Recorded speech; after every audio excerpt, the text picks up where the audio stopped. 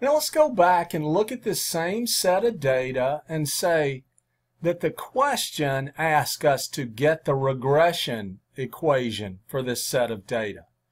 Okay, so what we would do to get the regression equation is we would go up in Minitab to the Stat tab, and we would go Regression, Fitted Line Plot. It'll look very similar to this scatter plot we had, but let's click that. Let me pull my little menu over here. My Y, remember my Y is the carbon dioxide. I'm sorry, I sound a little like Forrest Gump. Double click. My X is the tar. All right, I've got that. Now, in terms of doing this, just click OK. All right. When I click OK, I want you to notice this.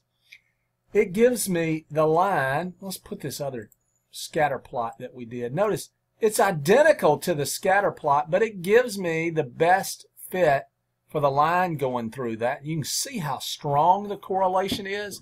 But right under where it says fitted line plot at the top, it's got the equation. Carbon dioxide equals 1.312 plus.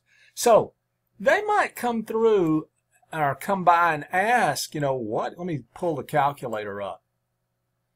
Predict what the amount of carbon dioxide for a cigarette with tar of 10 would be. So I would say, well, okay, 1.312, I'm getting that from that equation, plus 0.9056 times 10.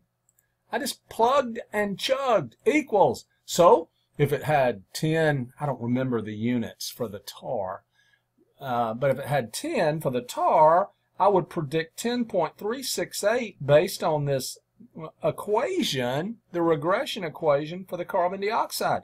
That's a real world application.